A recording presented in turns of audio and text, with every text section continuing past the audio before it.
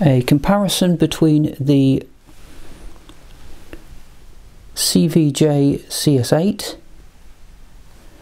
which has one dynamic driver and 3 balanced armature drivers in each shell, and the Kbear Lark, which has 1 balanced armature and 1 dynamic driver. The difference between the two price-wise is no more than a couple of dollars. The sound quality of both is excellent. Some will prefer slightly less bass from the CVJ CS8. It is a slightly thinner sound and can get a bit energy treble-wise compared to the Kbear Lark, which has a fuller sound with a deeper bass. Although it hasn't got a particularly visceral bass, the mid-bass sound is excellent.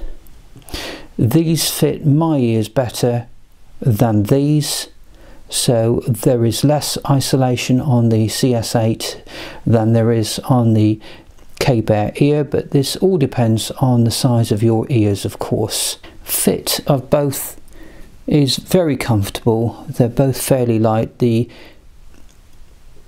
Kbear Lark is slightly heavier than the CS8, but the CS8 stuck out from my ears a little bit more because my ears were a little big for the size and shape of the shells.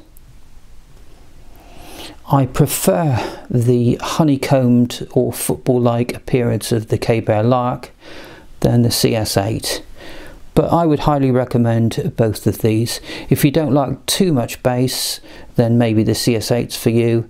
If you like a full sound without there being any extra treble energy, but without there being feeling like the music is dull sounding, then the Lark might be the earphones for you.